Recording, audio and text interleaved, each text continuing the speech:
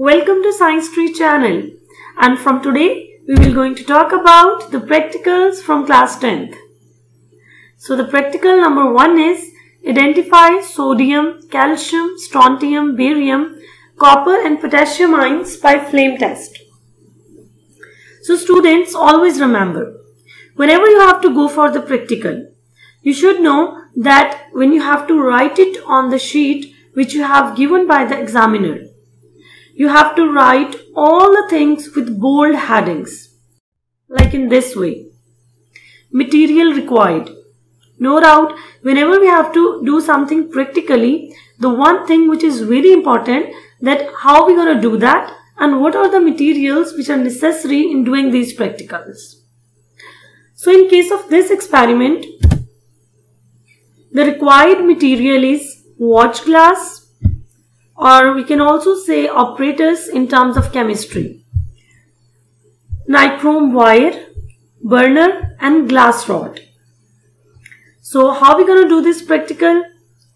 We need these ions like sodium, calcium, strontium, barium, copper and potassium.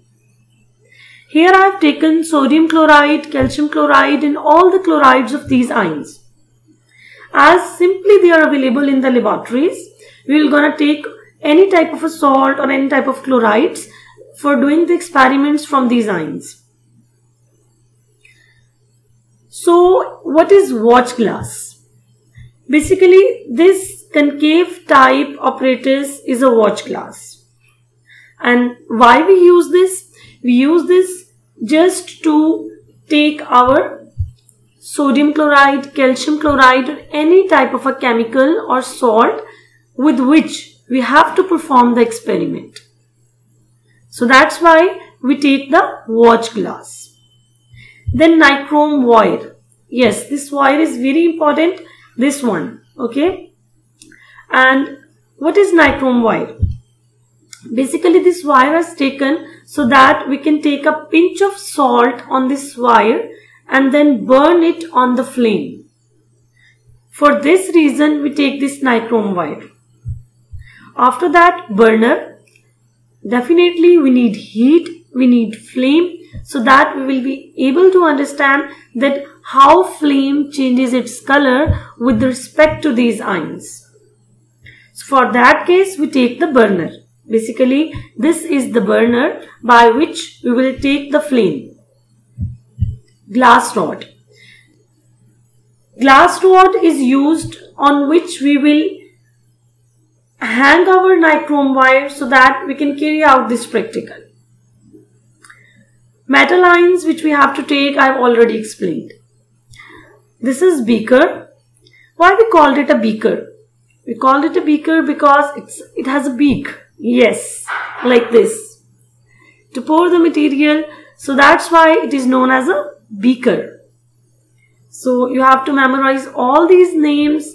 I have also shown you the pictures so that you can easily memorize them. What is this? Yes, this is beaker. And what is this? Watch glass. And this burner. And what is this? This is glass rod with the nichrome wire. So very simple. These are the operators which you need to carry out this practical. We also have to take HCl in a beaker, and I will tell you later on that why we need this, okay? So now we have to start. Now the second most important heading is procedure. You should be very clear about what you are writing in your paper. So please be simple as much as you can. Whenever you have to write the procedure on your sheets in your exams, always remember, you have to write them in such a way that you are doing that practical. You have to use that I took this. You have to use the past tense. You don't have to write the procedures like you have seen in the practical copies. Okay? You have to write them in such a way that you are doing this procedure. So for that, you have to write them with I, and you have to write them in points. I think it will be more easy for the examiner to check them, to easily understand them.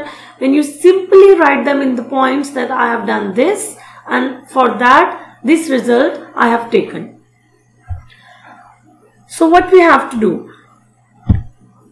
First of all, I took nichrome wire and make small loop of it. Now it's not necessary that you have to take the nichrome wire and you have to make up the loop. You can simply do this practical just by taking the glass rod as well. Okay, just we want to put some salt on the glass rod so that we can move it up to the flame, nothing else. Secondly, then I dip the wire in hydrochloric acid and then heat it on flame till the wire imparts no color. Yes, this is one of the very important point in this practical. Don't forget to clean it. The wire which you have taken, you have to dip in HCl and then you have to take it on the flame so that it will become clear.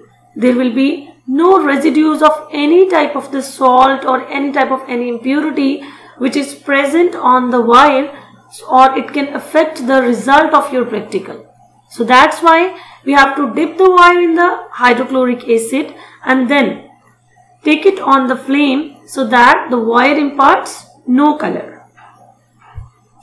Then I took small amount of salt. Which salt? The salt whose color I want to note. Like here we have taken sodium, barium, copper and so many others.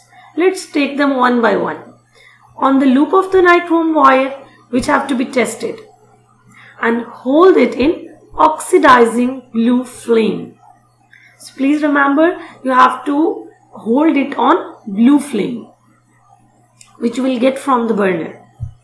Then I noted the characteristic color of the flame imparted by the metal line. Most of the time students confused that whether we have to take the change color in a flame or in the metal line. So go with the flame color, okay? The metal line have to impart the color to the flame and the color of the flame will gonna change. And you easily observe this type of practicals in your daily routine lives as well. Like the most important things are the fireworks. You all have enjoyed the fireworks in the weddings. Yes, these fireworks are basically made up of metal lines. That's why when we give heat to them and when they move away, what happens? They give light, they give sounds and they give beautiful colors. And from where that colors comes? Definitely they comes from the metal lines. So all those colors which we observe in the fireworks we're gonna observe in this practical. Okay. Then I repeated the experiments with other salts in the same manner. I recorded the color of the flame imparted by the particular metal line in the observation table. So this is all about procedure. After that, we have to move towards the observations. Most important point, or we can say that the most important heading of the practical sheet paper or practical copy. Why? Because all the results gonna be included in observation. All the results will gonna be nurtured in observations. So here sodium chloride imparts golden yellowish color to the flame. When we take sodium chloride on the metal wire and then heat it in the oxidizing blue flame, what we get? We get golden yellowish color. So that's what we are showing in this picture.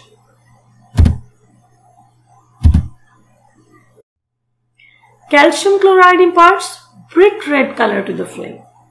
Okay, as I've shown you in the picture as well, so that you can memorize it easily. Strontium chloride imparts crimson red color to flame.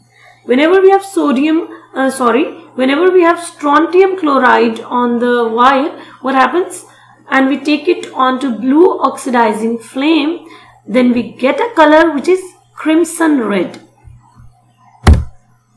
So this is the observation which we have taken by taking our salts on the flame. Barium chloride imparts grassy green color to flame. Grassy green color, okay. And after that, copper chloride imparts bluish green color to flame, like this, which we have shown you in the picture.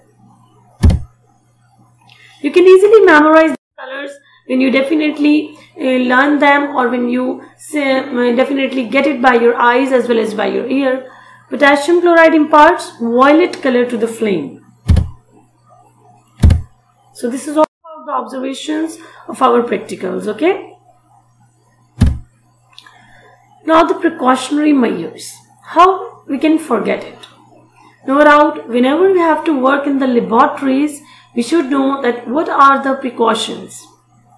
And every experiment in every practical has some important precautions attached with that practicals. Like in this case, safety goggles and lab apron must be worn at all times in the laboratory. But this is not specific for this practical only. You can also have these goggles and the lab apron for other experiments as well. Many of these salts are toxic, okay? If you came in contact with any solution, wash the contacted area thoroughly. Hydrochloric acid is corrosive. Handle it with extreme care.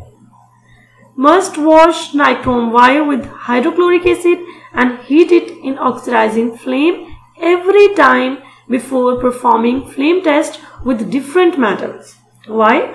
Because when you have taken different metals on the same nichrome wire, definitely they will gonna mix and the color will not be properly shown on the flame of each and every metal. So that's why, just like as we sterilize the apparatus before using it in the hospitals, in the similar way we have to sterilize our, or we can say that we have to make our nichrome wire clean before going into the next metal. Now what is this? Basically this is the tabular form of your observation, okay? And always remember, I've shown you separately each and every color, each and every metal line, but remember that was just for your convenience. Whenever you have to write it on the sheet in front of your examiner, you have to go with the tabular form. You have to add all these things in a table, in a data form, in a collective form, so that examiner can easily go through all the points that what you have done in your lab and what are the results of your practicals. So in this way you have to make a table, you have to write the metal line names and then the flame color, and then you have to make the columns and the rows, and you have to show all the colors in each and every column, like sodium ion golden yellowish, calcium ion brick red color to the flame, strontium ion crimson red color, copper ion bluish green, barium ion grassy green, and potassium ion violet. So in this way you have to show all your data in a tabular form. Thank you so much. For more videos, keep watching. Have a great day.